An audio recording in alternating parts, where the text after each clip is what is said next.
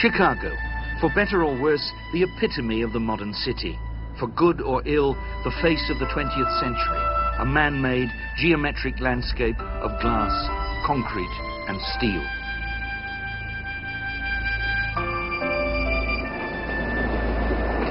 Much of the 20th century face was first fashioned not here in the New World, but in the Old, in a revolutionary school of architecture and design, founded in a small provincial town in Germany at a moment of political unrest and economic chaos.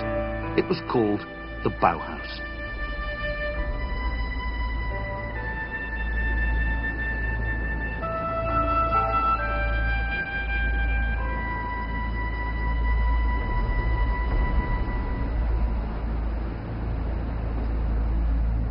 The Bauhaus meant something to everybody. See, the myth was already spread around that if it was Bauhaus, it must be either good or bad, depending on what your opinion was.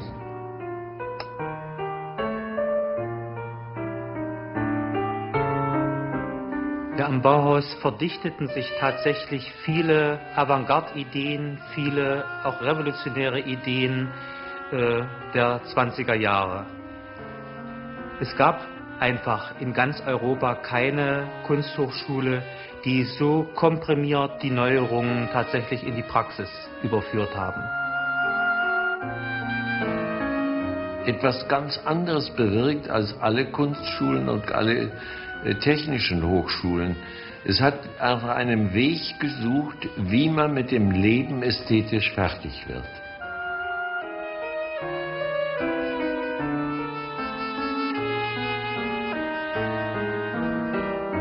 The Bauhaus was the greatest design institution of the 20th century, without a doubt. It's affected everything. Our cities on a huge scale turned them into rather mechanical machines. And it's turned our interiors into rather nice, simplified, kitchen-like instruments.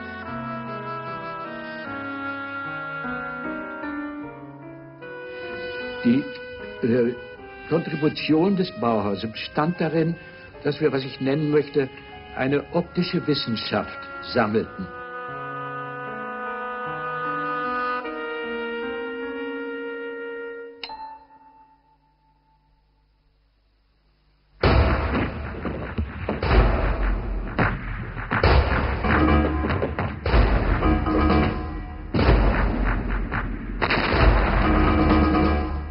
The Bauhaus was born out of catastrophe.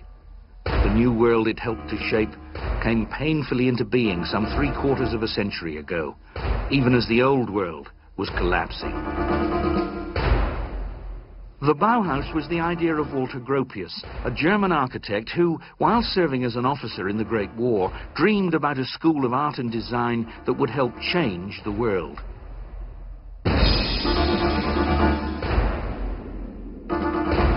The nightmare of war, the mechanized slaughter, made Gropius long for a world in which the machine would be tamed for the benefit of man. Well, I still remember when I came out of the First World War, and there was one moment in my life which I do not forget, but all of a sudden I became aware that I would have to take part in something completely new, which would change the conditions I had been living in before. When I think of the beginning of my life, there have been utopian ideas and nobody thought that they might become reality, but they have become reality today.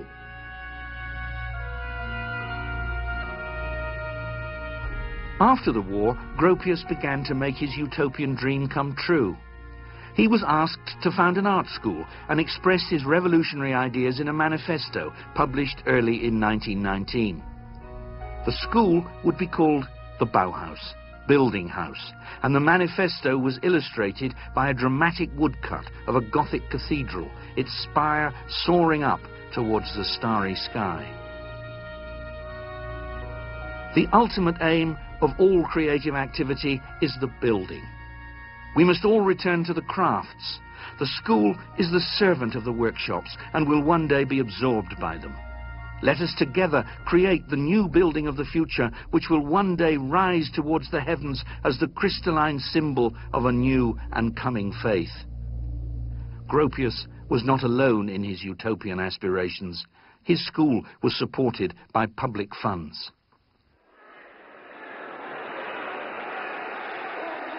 The revolutionary tone of the Bauhaus Manifesto echoed the spirit of the times. The Soviet Revolution and the German mutinies it inspired helped end the war. The armistice and abdication of the Kaiser were followed by an abortive communist revolution in Germany and the declaration of a republic from the balcony of the Royal Palace in Berlin.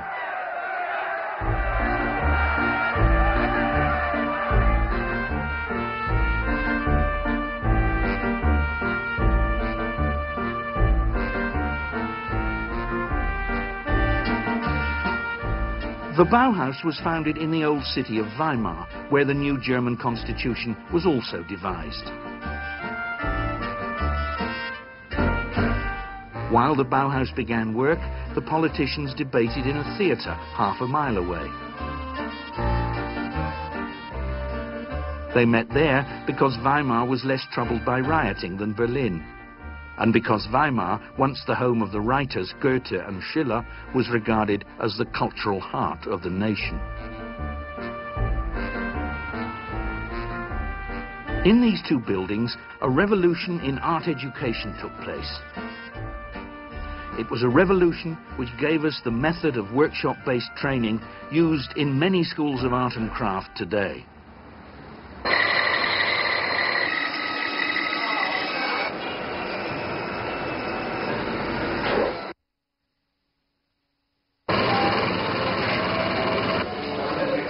Dann war mir klar, dass eine größere Verbindung zwischen den neuen Produktionswaffen, den Maschinen und dem künstlerischen Menschen hergestellt werden müsste. Infolgedessen habe ich Werkstätten errichtet, in denen die Leute von zwei Seiten erzogen wurden. Einmal vom Künstlerischen und vom anderen vom Handwerklichen.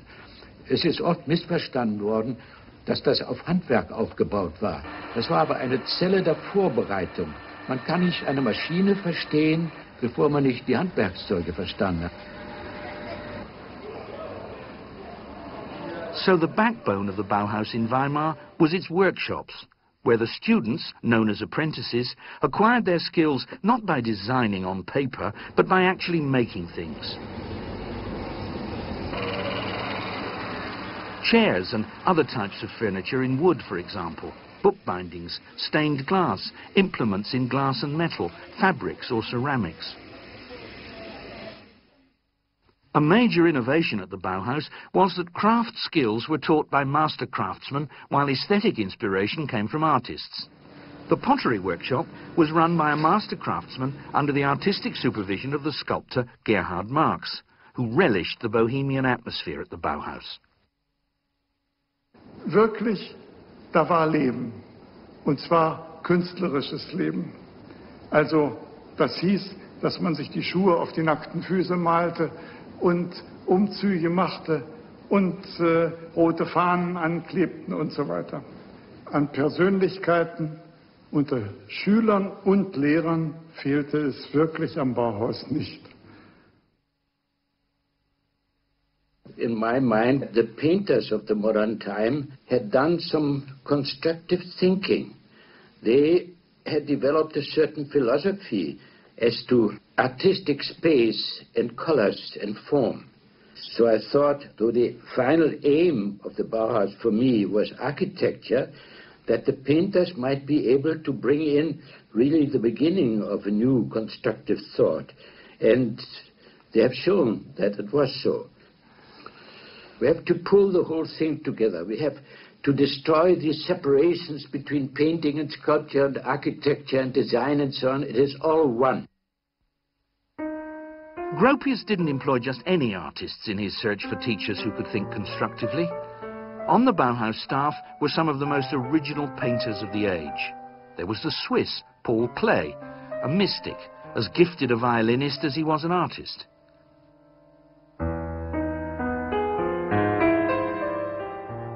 There was Vasily Kandinsky too, the Russian who, before the Great War, had virtually invented abstract painting.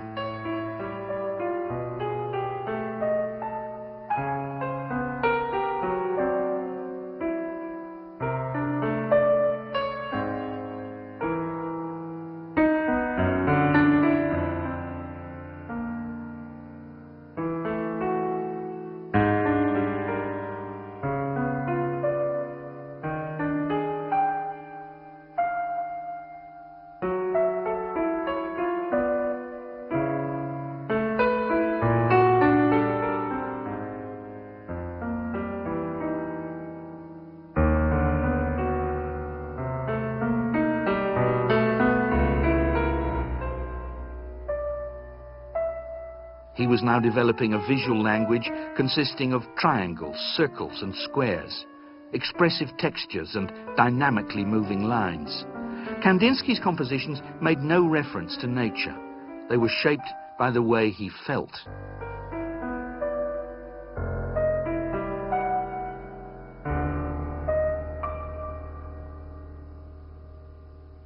Another painter who taught at the Bauhaus was Johannes Itten, a metaphysical dreamer who was responsible for one of the many innovations which made the Bauhaus such a remarkable school.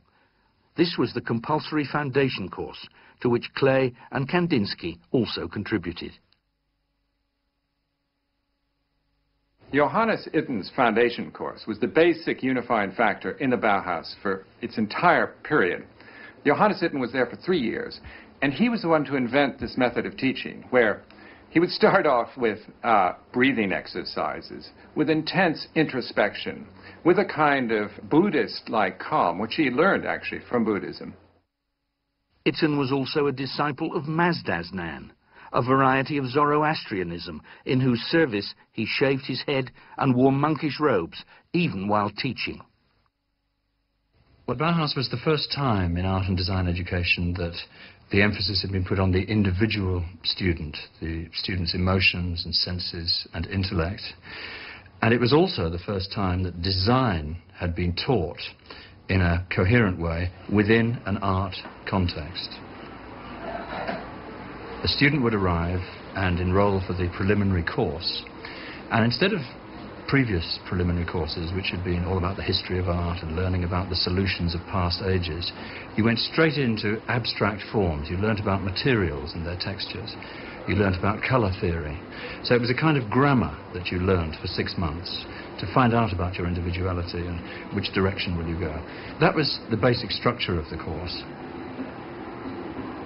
In drawing as well as in three-dimensional design, a great stress was laid on texture. We had to imitate texture of wood, of glass, of wool, of anything we found interesting in contrast to other textures. And also we were asked to build up three-dimensional structures of various materials.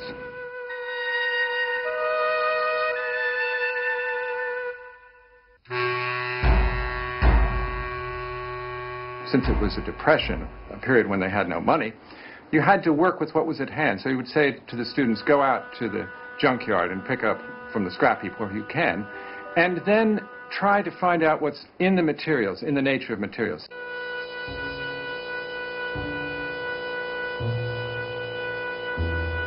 My girlfriend, for example, had cut her hair short at that time. So I used some of her hair for a combination of things which I had found and built up into a three-dimensional structure.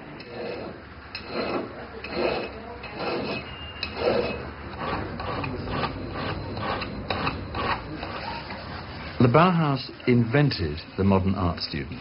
I mean, up until the Bauhaus, art students were rather conformist characters who sat in serried ranks, all doing the same thing, all rather middle-class people doing watercolours and copies of antique sculptures and so on.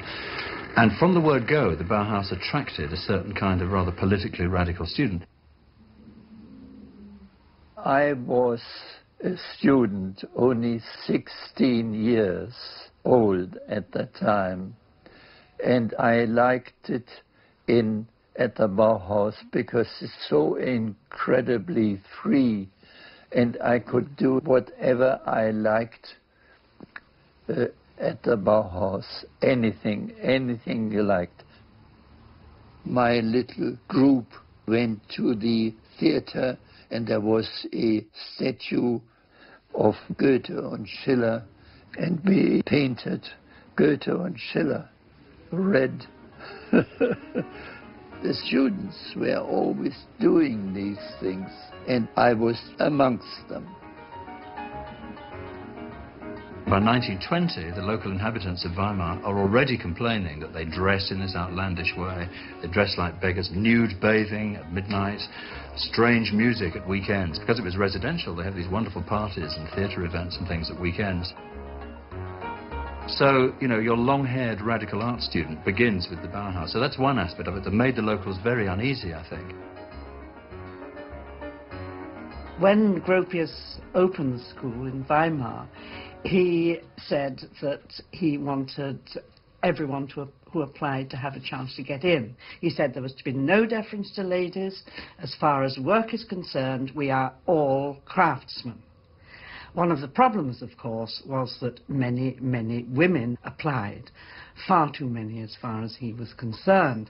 So after a year, he had to begin to segregate them and put them into various workshops because he felt that metalwork and furniture was too difficult for women to be doing. So they were directed into the pottery workshop and into the bookbinding workshop and into the weaving workshop, which means, of course, they are stereotyped to a certain extent into doing what was considered to be women's work. Weaving is women's work. And obviously art can move into textile design and weaving more comfortably, perhaps, than more formal preoccupations. So that in the early years, the designers in textiles are producing these magnificent weaves, tapestries, which are there to be hung on walls.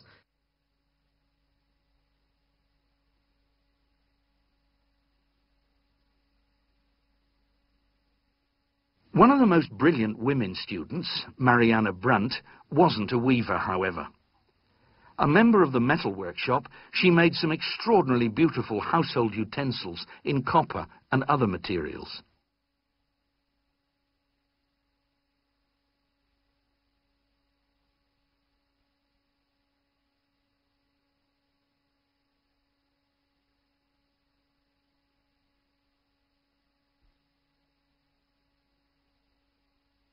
By the time Brandt was producing her characteristically refined and functional objects, the Bauhaus workshops had begun to move away from individually crafted pieces towards products made as prototypes with later industrial manufacture and a mass market in mind.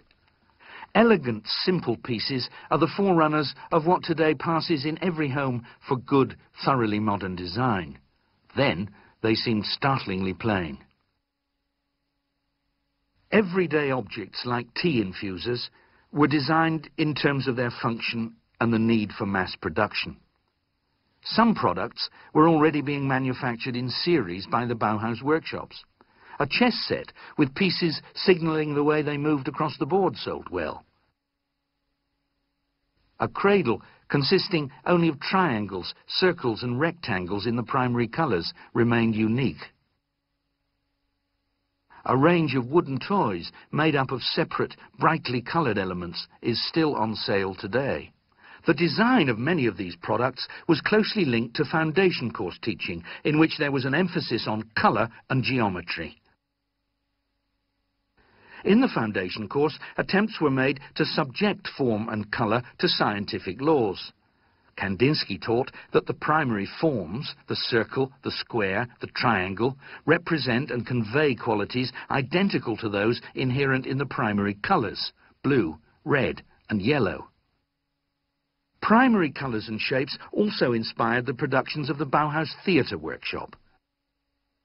Theatre was central to Bauhaus teaching because it provided a way of bringing several artistic forms into an intimate and expressive unity. Its artistic director was the painter and sculptor Oskar Schlemmer.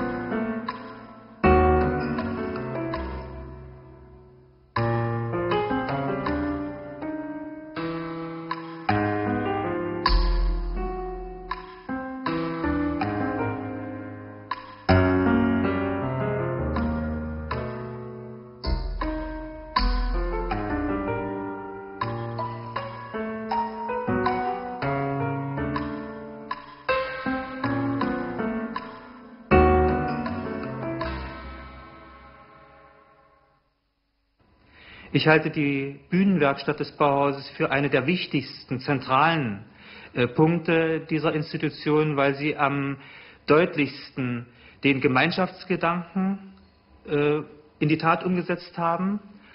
Die Studierenden konnten also sowohl Architektur, Kostüme und Masken entwerfen und experimentieren. Und das konnte man in dieser Vielfalt tatsächlich nur an der Bühnenwerkstatt. We did things like that. And there's my leg in there. My teachers at the time were Schlemmer, Klee, Kandinsky, and it was Moholy Nodge, who was the teacher for the foundation. And he was marvelous and wonderful and quite wonderful.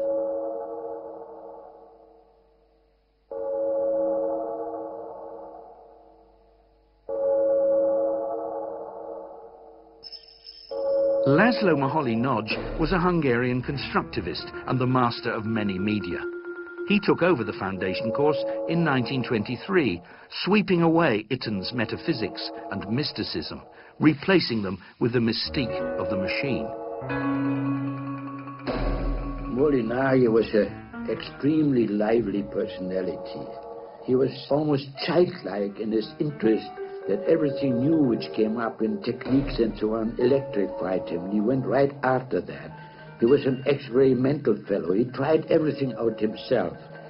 He was perhaps the closest friend of mine in the Bauhaus, and we influenced each other quite a bit. Moholy-Nagy was understanding what was going on in the economy and in the industrial life of the modern time, and tried to build his ideas into that.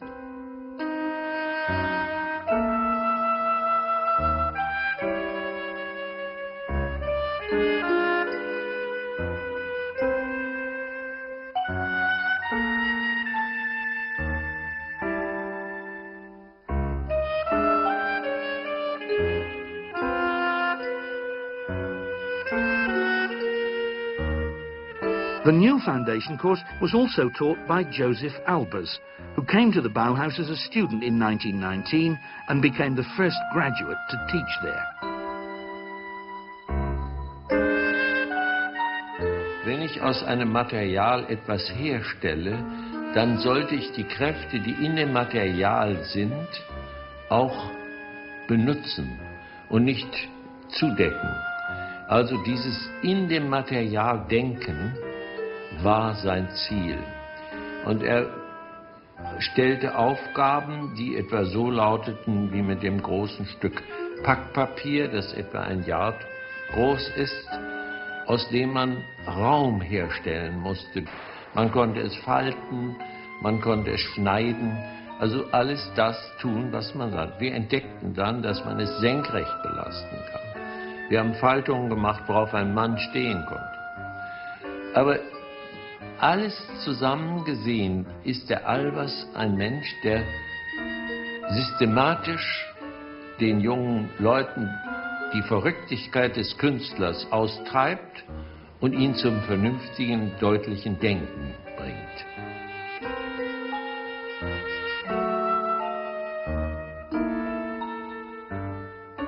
The paper constructions made under Albers' supervision trained the students to think not so much like artists as engineers. In 1923, the Bauhaus finally went public. The local government demanded to see what was being done with taxpayers' money, so it was agreed to mount an exhibition. Die Ausstellung von 1923 hatte einen doppelten Charakter.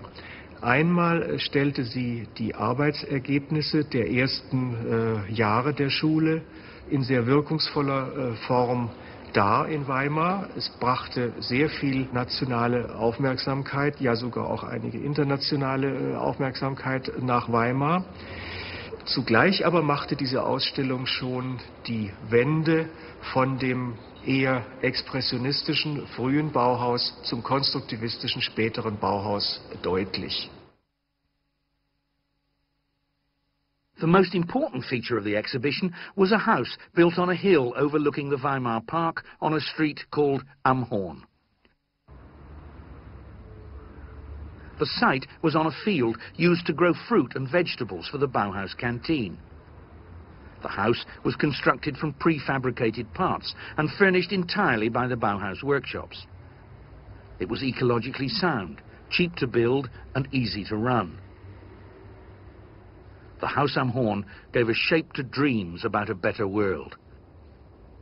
The Haus am Horn was an experimental house built with the purpose to be so economic in price that a skilled worker in Germany would be able to afford it, with all the mod cons included, like central heating and bathroom.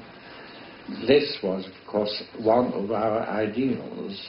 We wanted to penetrate into the mass market because we thought once our things are economically priced for the man in the street and, let's say, available to be bought in shops like Woolworths, then, of course, we will succeed in changing the environment. And that, we felt, would be also changing man towards a better being.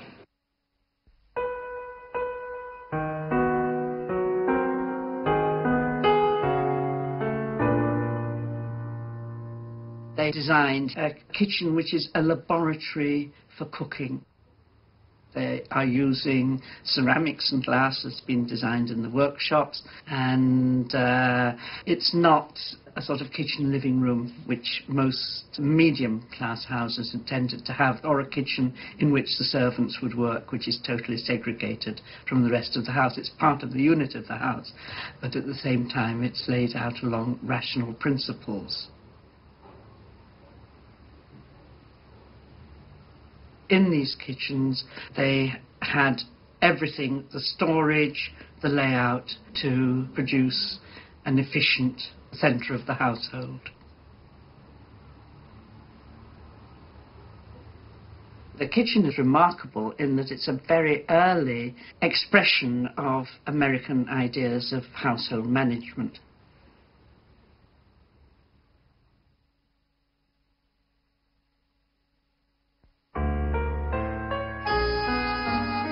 In 1923, hyperinflation was raging, and so the Haus am Horn, intended to be built and sold in large numbers, remained the only one of its kind. As the printing presses ran hot, the zeros on the banknotes multiplied. Some of the notes were even designed at the Bauhaus. Unemployment rose. Radical politics flourished. The Bauhaus had never been popular in Weimar. Now, increasingly branded communist, its future in a reactionary city looked bleak. The politics was all left-wing. Some of them were communists and shouting it about, and I was doing it myself. And the Weimar citizens spat down the pavement because we were the enemy. Even that time, there were Nazi marching through the Weimar streets, protesting against communists. Die nationalsozialistische Welle kam zuerst sehr stark hoch in Thüringen. Und wie es ja leider war, auch künstlerische Dinge wurden zum Spielball in der Politik benutzt. Und so war es also ein Kampf der Parteien. Und wie diese nationalsozialistische, damals völkische Partei stärker wurde in Weimar, wurde uns der Dampf abgeschnitten. Und ich habe mich mit meiner Fakultät zusammengesetzt und wir haben in der Öffentlichkeit das Bauhaus als beschlossen erklärt. Und haben so der Regierung damals den Dampf aus den Segeln genommen.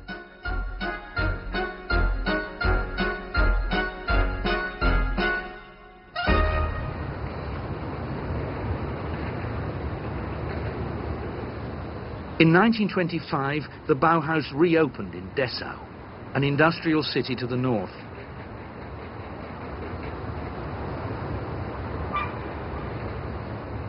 Dessau was politically more liberal than Weimar. It was also richer, thanks to its chemical and engineering works.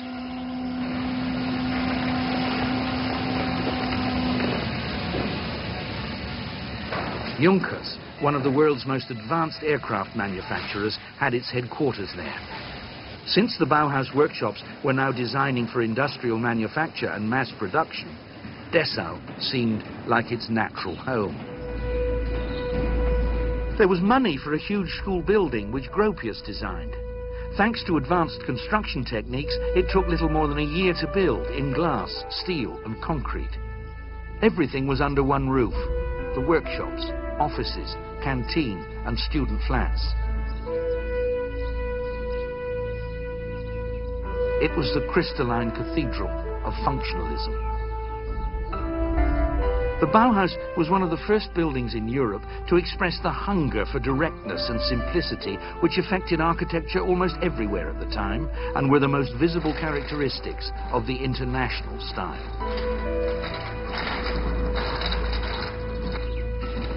Es ist in seiner Anmutung ein kristallines, klares, wunderschönes Gebäude, ein Musterbeispiel für Konstruktivismus. Und es ist bautechnisch ein unglaublich modernes Gebäude, denn alle die großen Glaswände sind Vorhänge, die von oben herunterhängen. Die stehen nicht. Sie sind nicht tragend, sie sind Vorhänge. Filled with light, uncluttered, somehow severe and clinical, the Bauhaus looked less like an art school than a huge laboratory. Appropriately enough, its leading teachers, Kandinsky, Klee and Gropius, looked less like artists than chemists or mathematicians.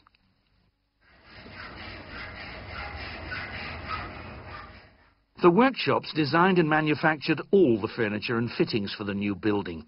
They were elegantly plain, intensely rational, and made by machines in new materials. In the workshops, handicraft yielded totally to design for industrial manufacture. Modern life demanded modern methods and materials. In furniture, metal replaced wood. Screws, glue and dovetail joints were superseded by welding. Chairs, intended for the small functional interiors of modern dwellings, followed the principles not of aesthetics but engineering. They were inspired not by the bulky, ornate furniture of the past, but by cars, aeroplanes and racing bicycles.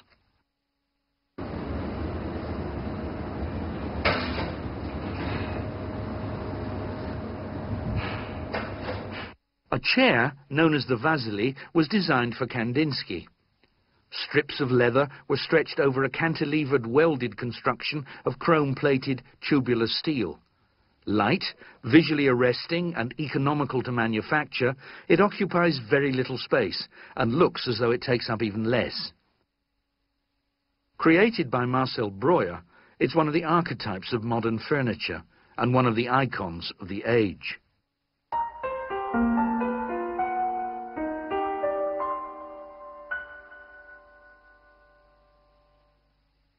Photography was exploited not only as an art form, but also as a means of visual communication. Experiments were made with photomontage, double exposures, and overprinting.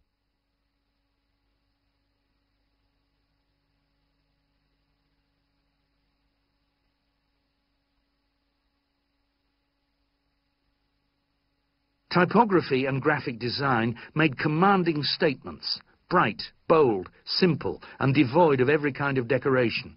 Even serifs were banned. Typefaces and layouts were rethought in terms of optics and communication theory. So were advertising and display. All traditional solutions were ignored. Everything was possible. The face of the 20th century was designed, manufactured, and staged at the Dessau Bauhaus. Sehen Sie mal, dieses Zentrum da mit der Bühne und der Kantine. Stellen Sie sich vor, dort wird moderne Musik gemacht und dann sitzen bei den Zuhörern Klee und Kandinsky neben den Studenten und hören die neuesten modernen Musikfolgen aus dem Konservatorium von Leipzig. Aber es war auch so, dass bei der Kantine manchmal die Wände aufgeschoben wurden und dann tanzte dort ein Maskentanz von Schlemmer.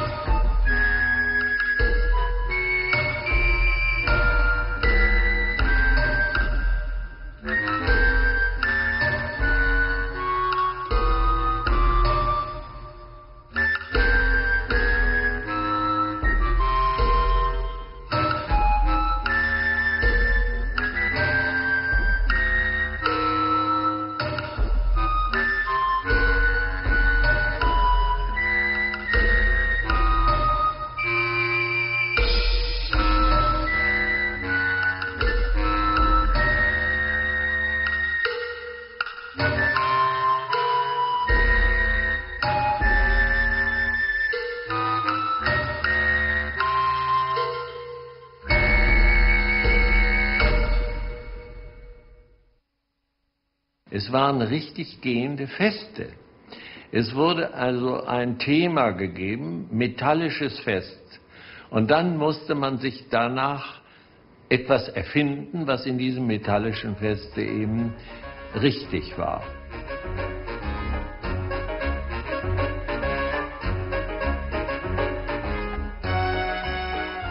Und die Bauhaus-Band war so ein Zwie zwischen Dixieland und, sagen wir mal, ja, so ein bisschen hat Hindemith auch damit hineingefunkt mit seinem elektrischen Klavier.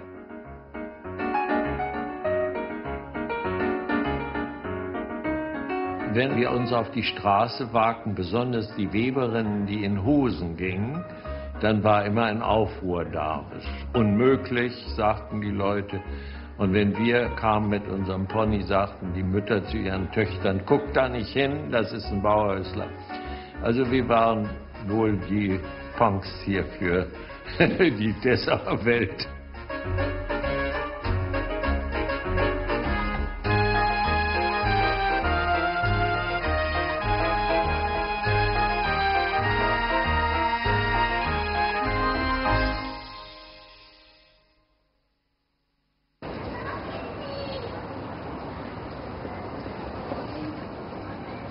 The biggest change at the Dessau Bauhaus was the introduction of an architecture department.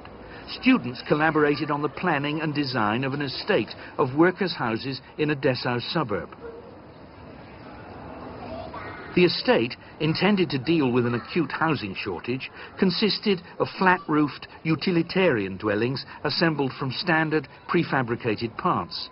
Built remarkably quickly, they were cheap to buy or rent, comfortable and easy to run. Financed by the city council, the development was one of the earliest estates of its kind. Head of the architecture department was Hannes Meyer, a communist who believed building was not an art but a science. He soon became the second director of the Bauhaus. When I in 1928 stepped out, because I thought that with the coming up Nazi movement, that I was a factor which did harm to the Bauhaus because they attacked always me. I stepped back and wanted to go again into private activities and made Hannes Meyer to my successor. Hannes Meyer had not told me about his strong leanings towards the very leftish political side. Dies hat dann im Lauf der Zeit, der nur 2 Jahre die Meyer am Bauhaus war, dazu geführt, dass sich die Tendenz der Schule gleichsam nach links verschoben hat. Was natürlich auch damit zu tun hatte, dass 1929 in der Folge der Weltwirtschaftskrise eine sehr starke, disparate Bewegung in Deutschland war, die ja dann auch den Aufstieg der Nazi-Bewegung begünstigt hat und auf der linken Seite des politischen Spektrums ein sehr starkes Anwachsen der kommunistischen Bewegung, die auch am Bauhaus aktiv wurde. Dies war der eigentliche Grund, Hannes Meyer 1930 von der Leitung des Bauhauses zu entfernen und Ludwig Mies van der Rohe zu seinem Nachfolger zu bestimmen. They got Mies van der Rohe, who was not a gentleman like Gropius, but a Catholic theoretician from the Rhineland. And if you know Germany, you realize that the Rhineland was different from Prussia. Mies van der Rohe was easygoing, Rhineland, wine drinking, cigar smoking, easy, quiet, secret man. And when Mies van der Rohe got there, he was horrified by the functionist attitude of everything, and he believed in art, and was himself a great friend of Paul Klee and of Kandinsky, and he wanted to bring back art as the foundation for the Bauhaus, not losing the discipline. He was much more disciplined than the Bauhaus. The Bauhaus was ideological, but led easily into political protests. Under Mies, who became director in 1930, architectural studies dominated the Bauhaus and all political activity was banned. To no avail. In Dessau, as earlier in Weimar, the Nazis gained control of the city council and closed what they saw as a festering sewer of communist, cosmopolitan and Jewish ideas.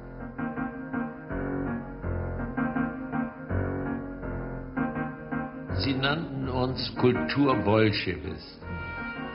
Also alles, was bolschewistisch war, war ja kommunistisch, war also böse.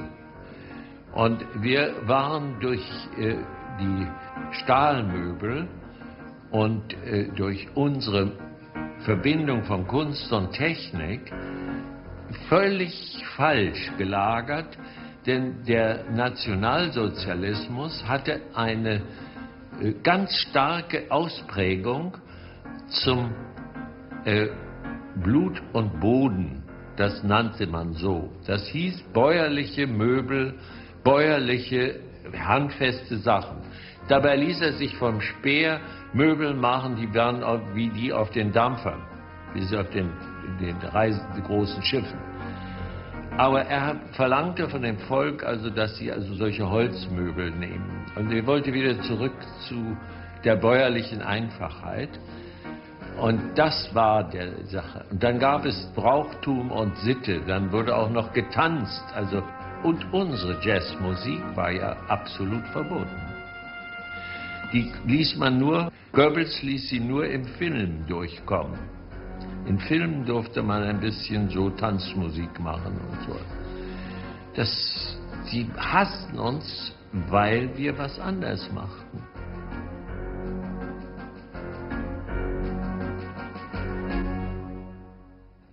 People said, oh, these objects in themselves, they're radical, they're modernist, they scare ye olde Nazi aesthetic. That simply isn't true. Bauhaus artifacts were on sale throughout the 1930s in Germany. In shop windows, you'd have a Marianne Brandt kettle next door, a teapot next door to Nazi swastikas and souvenirs of the regime. There's even a famous postcard of Hitler reclining in a tubular steel chair. So it wasn't the objects which caused the problem. The Nazis quite understood industrialization. I mean, autobahns, gas stations, the four-year plans, you know, the Volkswagen. They understood all that. It was the teachers and the students, and it was that image of the Bauhaus that got them into trouble.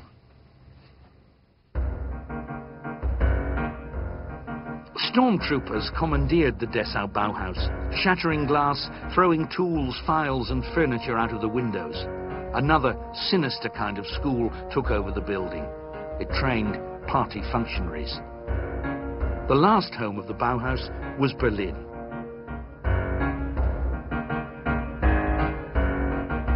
when it moved into Berlin, its final phase, it was an extremely depressing place to work. It moved into a factory.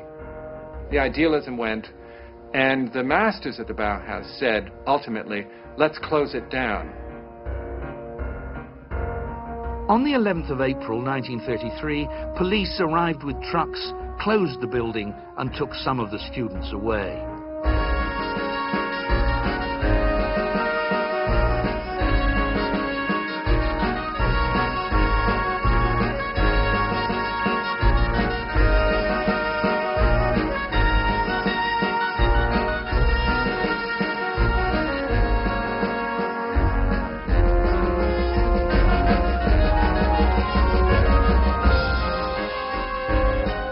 By the beginning of 1933, the Nazis had come to power throughout Germany.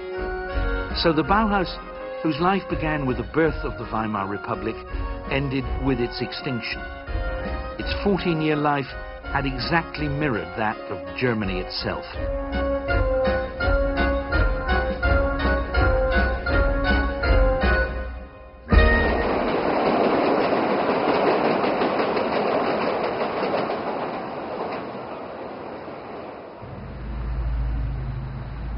The Bauhaus died in Germany, but its teachers and students spread out throughout the free world, taking their ideas and convictions with them. These took deepest root in America, particularly Chicago. Ironically, the enormous reputation and influence of the Bauhaus were enhanced by Nazi persecution. Transplanted to the New World, the Bauhaus idea proved more fertile than ever. Thanks to the presence there of Gropius, Mies van der Rohe, Moholy Nagy, Albers, and many other former members of the Bauhaus, the American city became the architectural proving ground for the industrialized world. Not only the definitive face of the 20th century in architecture and design, but still a crystalline vision of the future.